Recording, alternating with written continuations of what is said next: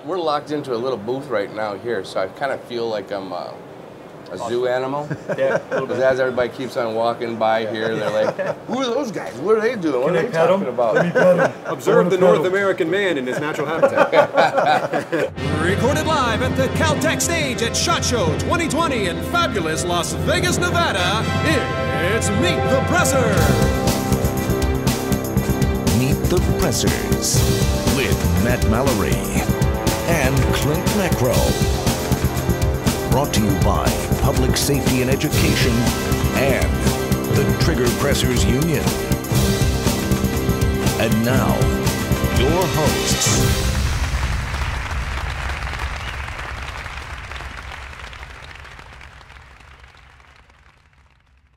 Hello, everyone. Welcome to Meet the Pressers. We're here at the Caltech stage. They're allowing us to use it here to do some interviews while we're here at SHOT Show 2020. We have some very special guests on the show today. Mike Brickner and Steve Fischer from the USCCA. This episode of Meet the Pressers is made possible with the generous support of Mantis X. Mantis X helps shooters suck less. Caltech, Next Level Training, ASP, Saber Red, and the Law of Self-Defense.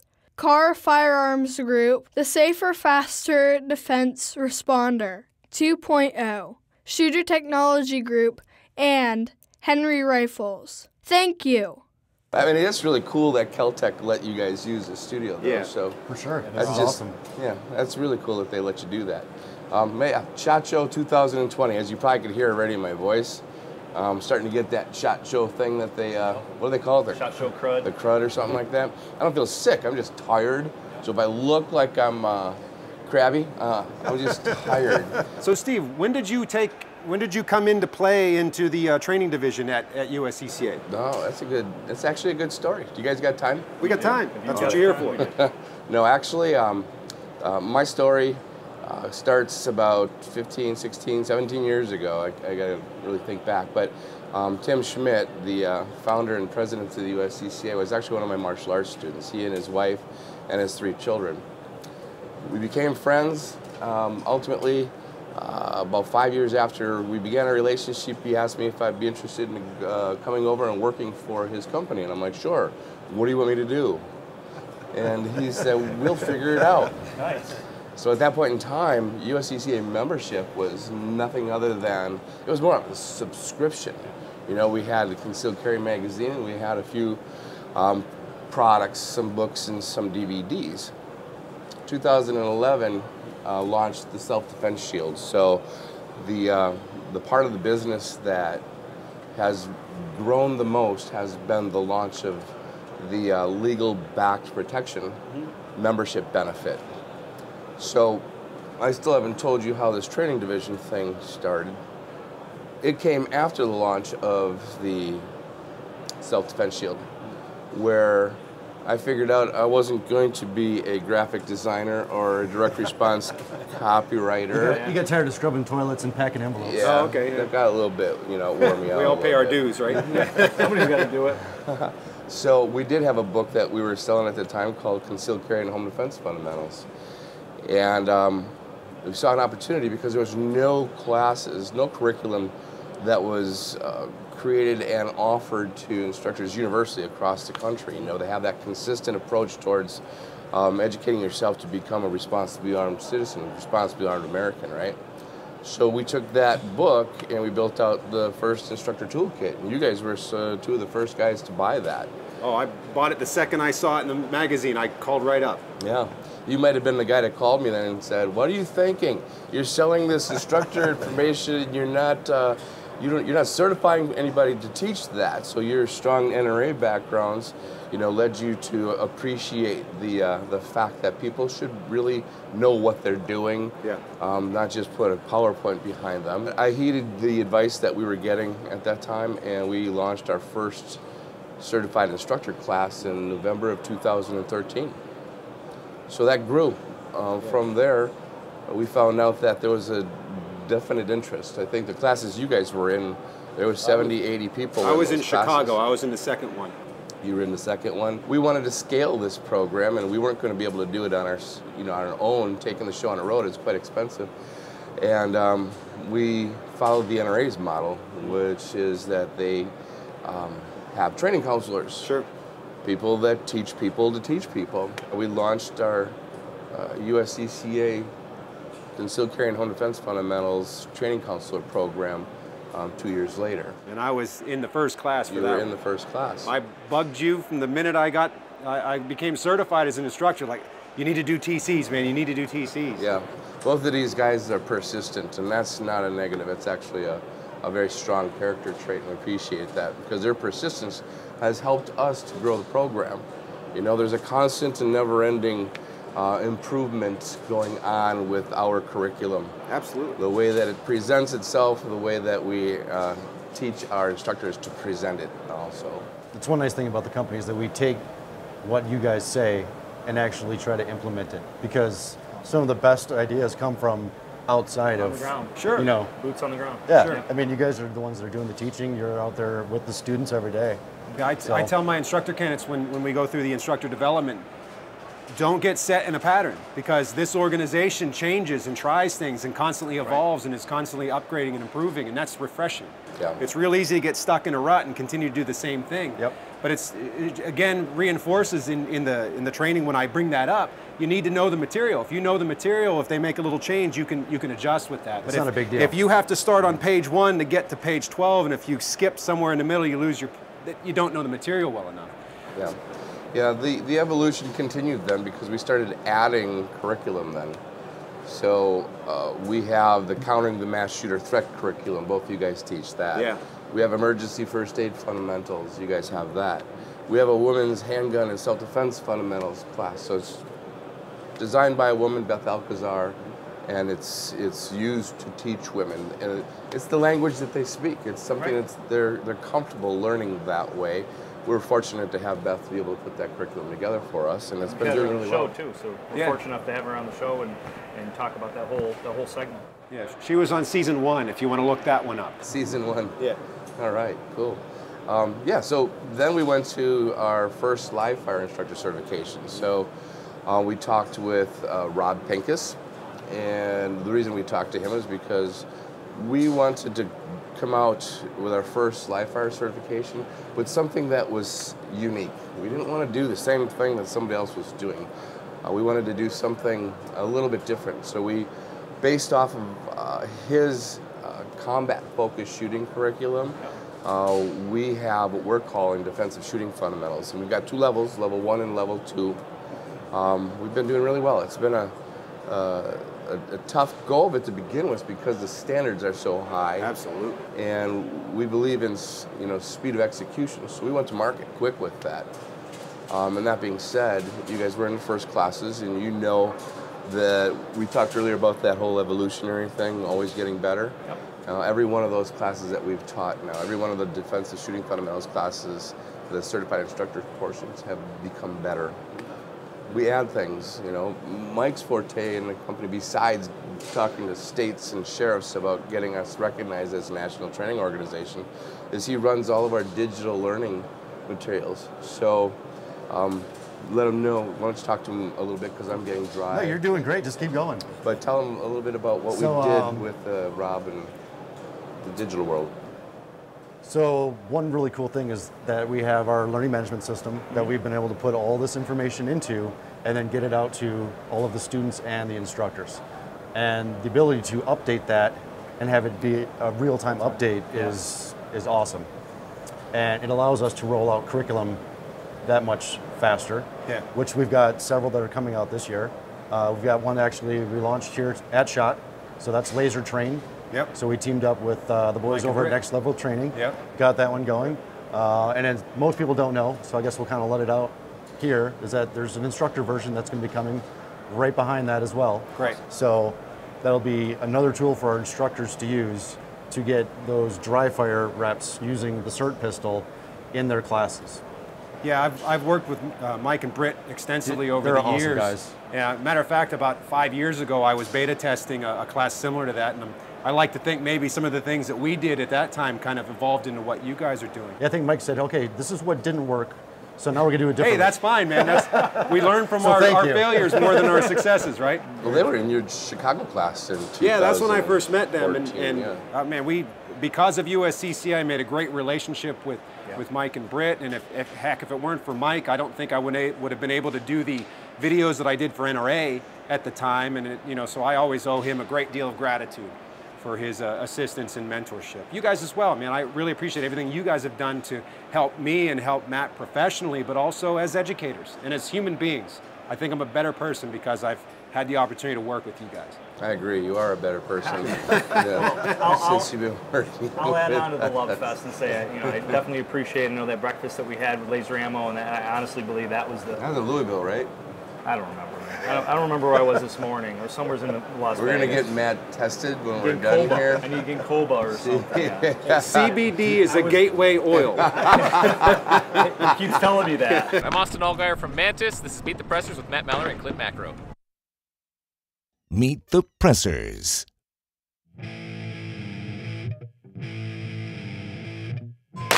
Oh my goodness, it's light.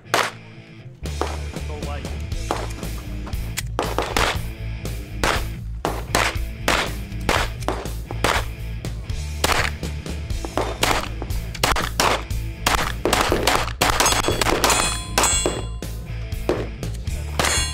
It is light. Very light.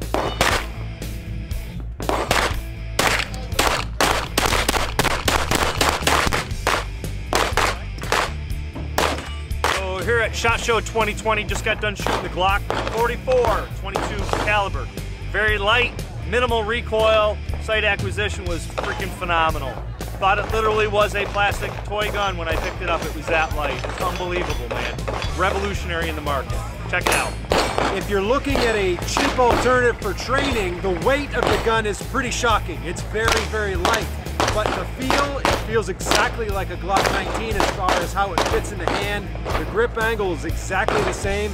And man, it's just fun to shoot. I could see spending a whole afternoon getting young people. I'm sure my son would enjoy shooting that gun. But if you're looking at a cheap alternative to train in context, may or may not be a great choice based upon the weight. Aside from that, as always, Glocks seem to run reliably. It's something that I would probably look forward to picking up, if for any other reason than to get my son involved in shooting and just to have some fun shooting some cans off the back porch into the backstop. Now, back to Meet the Pressers. Aren't you and Mike working on something together for the USCCA? I'll let Mike talk about that if Mike wants to. I don't know. Can we talk about that? I don't care, yeah. Better to ask for forgiveness than to ask for permission. Awesome. Cool. So, All right, well, you heard it here first. So what you working on, Matt? I'm working on a pepper spray curriculum for the USCCA to be released. It's going to be defensive use of pepper spray and a little bit of defensive tactics mixed in with pepper spray. have you signed the contract yet? I have. It's all done. Then you can put this out there, yeah. Okay. Well, so stay tuned for that. That'll be available, and Mike and Matt are working on that. That's excellent. We also did a range safety officer curriculum that we'll be launching this year as well. I mean, the idea in mind there is that it's specific to the handgun defense industry. So a lot of ranges that we've been partnering up with have expressed an interest in us providing them with a range safety officer opportunity for their employees. So they can go online and get that certification, which is convenient. Yeah. Again, it provides consistency across the board, not just at one location, but all locations. And as they go through their turnover, next person in, stand up, log in, and look at what it takes to become a good range safety officer.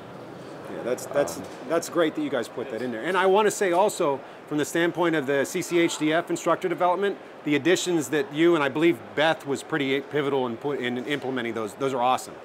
They're great. And I'm seeing great response from them, from the instructor candidates too, going through that training. I mean, everything that we do at Delta Defense, the USCCA, is a collaborative team effort.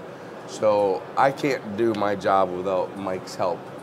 And that goes that way throughout the organization. And that's why what we do is so good, is because it's not just one person's thoughts and actions, it's the combined thoughts and actions of many, which is a much more powerful thing. You know? Well, and it's a testament to how things are just the quality of the stuff that comes out with you guys and the work you do. I mean, I know some of the after-action reviews I've sent you, you're probably like, but I mean, I was afraid like you'd break me off. He's very detailed. Well, Clint's more detailed. Yeah, they're both very detailed. Yeah, I don't know if you enjoy getting my after-action reports. I was thinking the same They're usually thing. like 10 pages long. Well, mine like 2, but still. Well, maybe 10. Mine too. Yeah, well, you know, it's my job to make sure that we're putting out good instructors. You know, we're training them and supporting them and advertising for them. And when people go to their classes, you know, they're representing the USCCA brand. Yeah. And anybody that comes out and does a bad job at that is a reflection on all of us in this room here to a brand that's really earned a very powerful reputation in the industry. I mean, look around at SHOT. What do you see all over the place? USCCA branding. So we're heavily invested. Tim has really done an amazing job of answering that prayer that he had 15, 16 years ago, you know, to help people know how to protect themselves and their family, their loved ones. It's a good thing. It's a righteous mission. It is. I always say, you know, I love what I do, but I hate that I have to do it. I mean, that's the epitome of what we do. We're good at it, we love doing it, but it's sad that we have to do it because there's evil out there that want to stop us from just being, you know, part of society and doing good things in the community and such. So. You know, one of the things I want to talk to your audience about too is the importance of training. So Mike develops the online stuff, but it directs people to the in-person trainers. We are very clear in our communications that picking up a book, a DVD, downloading a file and watching a video, that's good, but not good enough. You have to go see a professional. You have to go see them. There's no replacement for a real instructor, face-to-face working with them. Totally true. Yeah. But the online thing is nice is that people who would maybe not seek out that training, this is kind of like the gateway for them. Sure. To get into the training, be like, hey, I can do this. You know, I can learn this. I can do it. And now I'm ready to go see an instructor. For a lot of people, that's a very intimidating thing to do. It gets them in a non-confrontational way. They can see it. People don't want to look stupid. People don't want to look ignorant. Yeah. So if they have information that builds them up, gives them a little bit more confidence, then they'll go out see an actual instructor and get some training. And some of the blended programs, to use that term, like for instance the DSF, people do that online training first. They get acclimated to concepts and principles, so when they come to work with the instructor on the range, they have an idea of what you're talking starting about. at zero. Right. It's Brings not everybody drinking on the from the platform. fire hose Better necessarily. platform. Instead of going from the 6-inch line, we're going down maybe to the 2-inch. I remember hearing that. That was in the video. I remember, and then it clicks. Right. So that helps reinforce that learning experience. And we provide a textbook as well for them to take notes. Yeah. It is really necessary to be able to come out of the training with the best experience possible. Hey everybody, I'm Top Shot Chris Chang, and this is Meet the Pressers with Matt and Clint. Meet the Pressers. Pull! I don't know what happened. One other added benefit that I've encountered since working with USCCA is the team teaching aspect. I've spent a lot of my earlier career in this education industry, if you'll call it that, as the lone instructor. And you guys have put me in positions where I had to team teach. And getting to see other people teach the same things I teach, but putting their kung fu on it and their spin on it has helped me become a better instructor. So I always tell all the instructors out there, any DSF instructors, any CCHDF instructors out there that teach the USCCA curriculums, if you want to come and assist me or audit one of my classes, I have an open door policy for folks to come. And I've had quite a few DSF instructors over the last couple months come and travel to Pennsylvania. Actually, a couple of them have flown on airplanes to get there to come and assist and audit. And it's a great opportunity to then have a debrief afterwards and help them develop as instructors. I think that's part of my job as a senior training counselor for USCCA, but also one that's teaching the DSF program as well. That's awesome. The USCCA 2020 training tour for instructor development. So we are recruiting and training instructors to be certified to teach concealed carry and home defense fundamentals, as well as defensive shooting fundamentals. We even are hosting 2 training counselor courses this year in West Bend at company headquarters. If you want to become an instructor, all you have to do is go to uscca.com/training and then click on the Become an Instructor button, and it'll show you where we're going to be when we're going to be there. 21 stops this year? 21 stops this year, yeah. And quite often you guys give us a phone call and we come out and help teach those courses. So I look forward to attending some of them. And if you can't make any of those classes for whatever reason, Matt and I have USCCA courses, Concealed Carry Home Defense Fundamentals and the DSF program booked throughout the country as well. One last thing is we have this outside sales team now that you guys are aware of, and we kind of alluded to it a little bit. At SHOT this year, that's one of the biggest things that we're doing is signing ranges up all over the United States to become partners with the USCCA. Awesome. And all of their instructors will be teaching our curriculum. So, cool. man, we're growing, Yeah. and it's a good thing. Well, I look forward to continuing to grow with you guys, and I thank you for the growth that you've facilitated in me, and thank you for being on the show. You're welcome. Thank It's you. a real Clint. pleasure and honor to Appreciate work you with you guys. Thanks, Tom.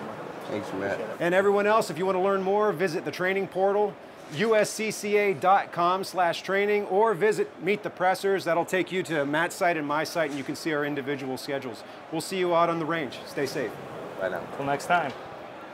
Adieu. Follow, subscribe, click the bell, like, share. Meet the Pressers. Hey, Matt Mallory with Meet the Pressers, here with Michael Hess from ASP. What kind of flashlights you got there, Mike? So this is our new Spectrum DF. This is our first multicolor, in fact, 4-color flashlight. So the way it works is our primary mode with all of our flashlights, it always defaults to bright white, because that's an officer safety factor, which is all that matters to us. So we don't want an officer to turn on a flashlight and have it be on low or strobe or red or blue, when what they need to do is light up a room. So whenever you turn on one of our flashlights, no matter what kind of light it is, it always defaults to bright white. But you can program in a secondary mode. So if I turn it on bright white, unscrew the bezel, push this programming button, I can do strobe, low, red, green, blue. So red to preserve night vision, green or blue cut through fog, bodily fluids. There's lots of different applications for different colors. Whichever color I'm on when I close the bezel is going to lock in the programming, so that when I then go to turn it on, default to white light, but double tap gets my blue. So if I would have programmed in strobe, that double tap would get my strobe. But again, first tap is always bright white, so you don't find you're on the wrong mode when you turn it on. All of our duty lights have a rotary switch in the back, so we've got constant on, locked, turn it off first, locked, or momentary on, so that if you're you've got a weapon in your right hand and this in your reaction hand, you don't make a big target. You can just turn it on momentary. It's a dual fuel light, so it ships with 2 CR123A batteries, but you can upgrade it to fully programmable with an 18650 battery. It charges right in the light. There's a charge status indicator, so you've always got a power source. Got a foam grip, reversible pocket clip, lots of other cool features. And DNA collector here in the front, I see. We don't use them for that, but we know that they can be. Yeah, no, we know that law enforcement side kicked in there. You can't get it out of your system. No. Last but not least, we're trying something that's a little bit different for us with flashlights, and we're going after an aggressive price point, which is something that we've never done before. Most of our lights are at the higher end of the spectrum, forgive the pun. So we're in like the $100 to $150 ultra tactical light category. We're bringing this light in at $79 retail. We've never tried that before. We just kind of want to see what will happen if we make them more accessible. We're expecting it to be a big hit, but we'll see what happens. So we're real proud of it. It's compatible with our tactical light case, which I don't have here, but we've got a rotary belt case that lets you use it hands-free on your waist, so you can keep it pointed at somebody and you can stay in your interview position, leave the light, and as you know, being trained, and have your hands free to do more important things. Yeah, so, right? Yep. Always have it on me. Well, we say everyone knows that 2 is 1, 1 is none expression. In our flashlight training, we say with lights, 2 is 1, 1 is none, none is stupid. So statistically, they've done surveys, the average police officer has 3 flashlights. And we think that's important. You can't have too many, really. So typically a duty light, a belt light, a backup pocket light, and maybe a keychain light or something, or a clip light. We don't make those, but that's pretty common too. Better to have it, not need it, and need it, not have it. Absolutely. Cheap insurance. So, Very cool. so that's the Spectrum. Awesome. Yeah. Yeah, I'm excited about that too, because with the different color variations, like I remember back in my Army days, it was the the crooked neck flashlight where you had to take off the front bezel and The put lenses, lenses in. But now with the technology, it's come so far with LED. I mean, you're doing it with the same lens. It's just So it's interesting you mentioned that. I won't point the light at the camera, but so we've got 4 LEDs on a single chip, so 4 emitters on one wafer in here. Okay. The downside of that, there aren't a whole lot of multicolored lights on the market. The downside is that has a tendency to create a dark spot in the middle, because if you can picture 4 lights in a circle, they're not dead center. So they typically wind up off center, or they have kind of a plus sign dark spot in the middle. We've actually frosted the lens, which is something we've never done before, and that diffuses the light without taking away from the brightness, as you can see. Yeah, but if you go to a color going here, there's no dark spot in the middle. That's awesome. That's great. Yeah, and so that's really nice. You get nice even illumination there. Awesome. So that is the Spectrum. Thank you for showing it to us. Yeah, my pleasure. That's awesome. Can't wait to get one on my duty belt. We'll take care of that. ASP is a sponsor of our show, so make sure you give them your business. And if you want a little bit of a discount, 15% off, you can use MTP15. Hey everybody, this is Alpha Lenningham with Mantis, and this is Meet the Pressers with Clint and Matt. Meet the Pressers.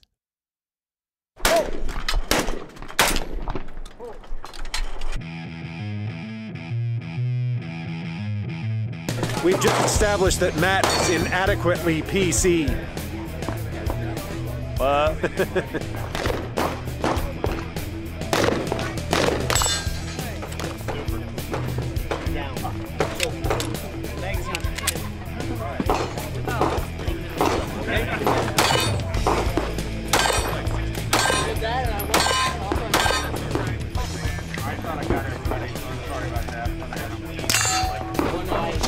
Like it.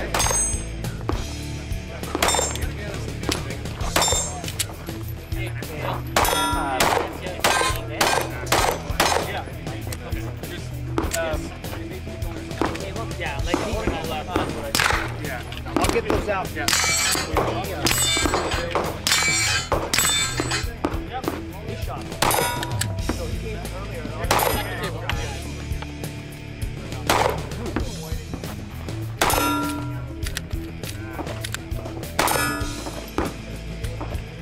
SHOT Show 2020 just got done shooting the Springfield Armory's Hellcat.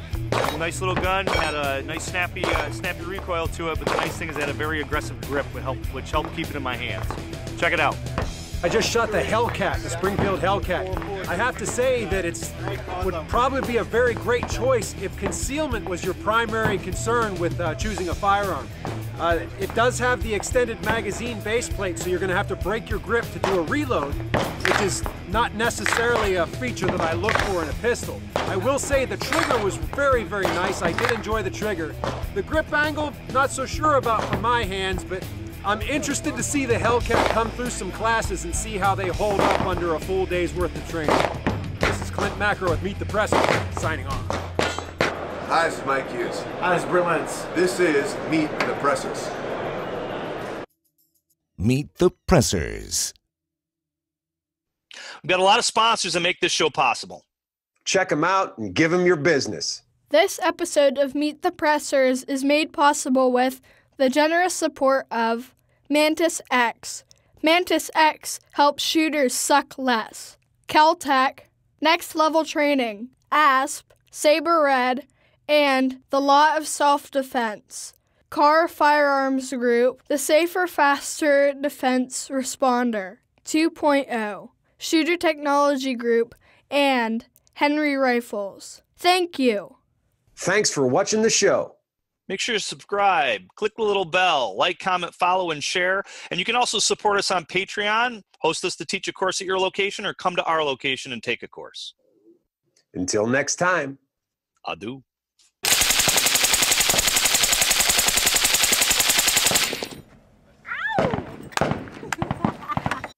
Thank you for watching Meet the Pressers.